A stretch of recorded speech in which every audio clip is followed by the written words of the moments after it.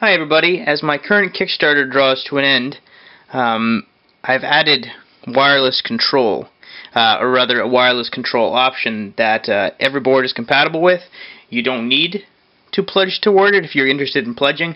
They've added an RF receiver right here. This is the RF transmitter. Any button will act to activate and deactivate the systems. Now again, there are 4 programs with this multi-program laser security system set, and the wireless option works with program 3 and program 4, which are laser Tripwire 1 and laser Tripwire 2, and the wireless control has no influence over the program 1 and program 2 modes, gesture and shadow.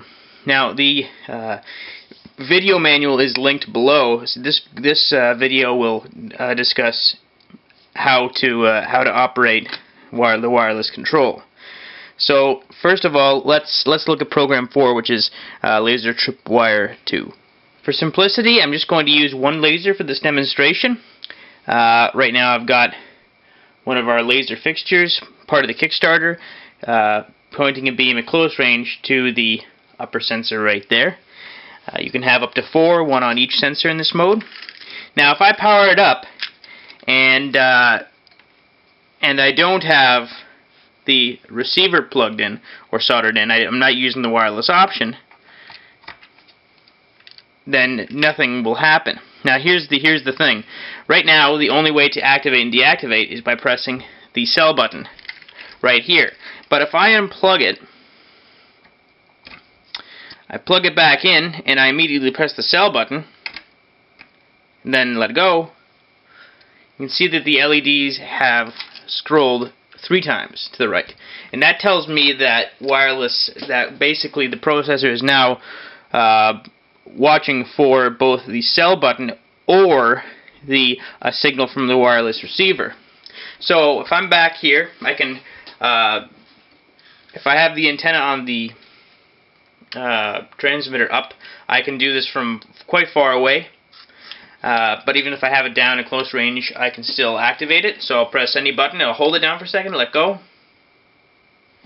and the indicator LED turns on. First you see all of the LEDs scroll to the right, then the indicator LED turns on. And that tells me that the system is active. So if I breach the laser, I can wirelessly deactivate it, or I could have pressed the cell button. Now what I'm going to do is I'm going to unplug it, because quite frankly that scared the crap out of me. It's very loud. I'm going to press the sub command jumper to the rightmost pins, so we actually get a little bit of a timer between when you breach it and the alarm. And as you can see, I've enabled wireless communications properly. I'm going to activate the system. I can press the cell button, but I'm going to use the wireless key fob. And we are active right now. So I'll press the button to deactivate it. And now we're safe. So I'll activate it again. I'll breach the system. And I'll hold down the button to deactivate it. So that's timer mode. Because I have the program select jumper to the right, I'm in timer mode. So if I activate it, breach the laser, you have about 10 seconds to press a button on the key fob or the cell button to deactivate the system. So activate, deactivate, activate, breach, deactivate, activate, breach, wait for the timer to run out. I'm going to cover the siren. Once that LED goes out, I can deactivate it wirelessly. I can also press the cell button just as easily. You get the same response. So we're only using one laser here. You can use up to 4 lasers. There are 2 sub-programs here. As I said, there's a timer mode where basically if you breach the laser, you've got about 10 seconds to deactivate the system, and the indicator LED will blink during that time. If I have the sub-program jumper placed on the middle and left pin, then as soon as you breach it, the alarm goes off. But you can still deactivate it wirelessly. Now, in Tripwire Mode 1, it works a little bit differently. We can use the top and or bottom light-dependent resistors. But we're only going to use one for simplicity in this video. Now, in Tripwire Mode 1, I've got my jumper selecting PG3 Program 3, and because I'm only going to use one sensor, I have the sub-program mode select jumper connected to the middle and the right pin, and that means that only the bottom light-dependent resistor works in this mode. If I have the sub-program select jumper connected to the middle and left pins on power up, then both the top and the bottom light-dependent resistors are used. Now, what's important to know about this mode is as soon as you activate it, you have to make sure that both lasers are hitting the sensors. They require bright light, and because this program is a little bit different, and you'll see why in just a second. Now, I want to mention that the entire video manual is linked below if you want to see all of the programs minus the wireless control. This video is just trying to outline the wireless control feature. In any case, right now, the top sensor is not active, just the bottom is. So I'm going to wirelessly activate it. And because the siren is loud, I'm going to cover it up.